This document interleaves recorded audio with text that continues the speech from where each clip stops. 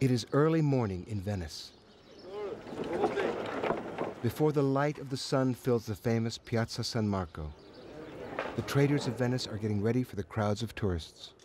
In a few hours, thousands of people will come to this square. But for now, the people of Venice have the city to themselves. Market traders welcome the first visitors. Signore, buongiorno. Prego. Early morning is the best time for shopping in the outdoor markets. We have many kinds of fish. This is the part of Venice that most visitors never see. This is the Venice that some people call home. Resident Fabrizio Copano says that he lives in the most beautiful city in the world. It's a city that's clean and easy to live in, with a high quality of life. But for some people, Venice has disadvantages too. My son, he doesn't love live in Venice. I'm very sorry. The population of Venice is getting increasingly older. Why? Fabrizio says living in Venice is not cheap.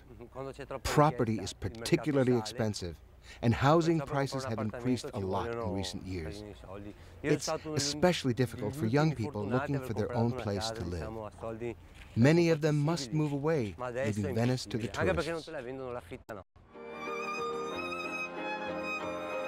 It seems like the whole world has come here to the Piazza San Marco. The tourists come to experience a city that feels like it's still in the 15th century. And some local people say that's the problem. Venice did change a lot since I was born. Giovanni Dal Misier is one of the younger people trying to stay in his hometown. During the day, the huge crowds of visitors can make just getting home from work very difficult. I get bored with people and with the tourists because there are too many. Jobs are another problem. Do you want to be a gondolier or work with tourists? If not, it can be difficult to earn a living here.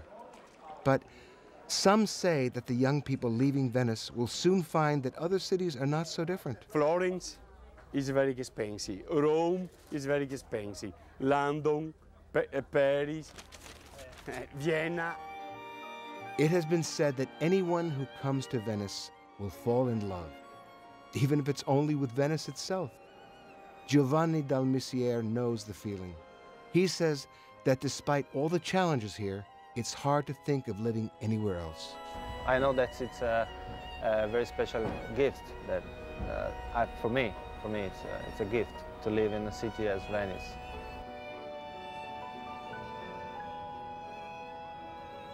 Only a few people get to enjoy living in Venice.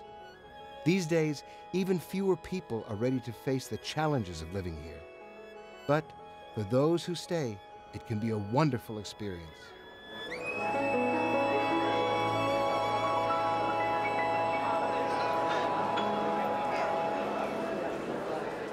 Every day, they can experience the joy of falling in love with Venice all over again.